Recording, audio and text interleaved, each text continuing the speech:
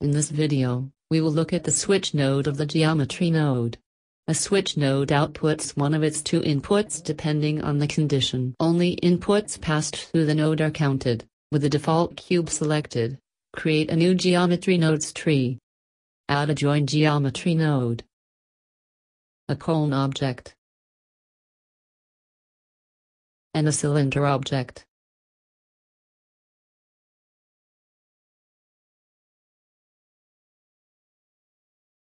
Add a switch node to the default cube object. By default, the switch node is added in the off state, so there is no change.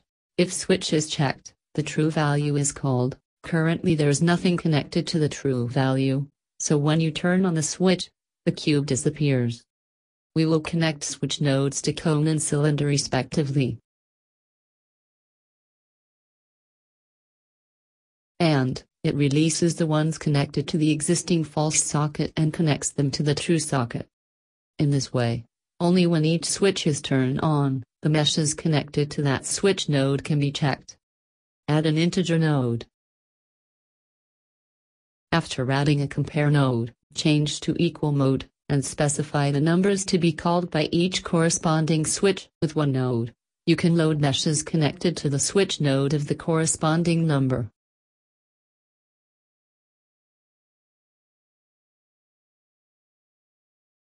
This is the most basic way to use a switch node. In addition to geometry, switch node mode has various modes such as float, vector, material, etc., so it can be used in a much wider range. That's it for this video. Thank you.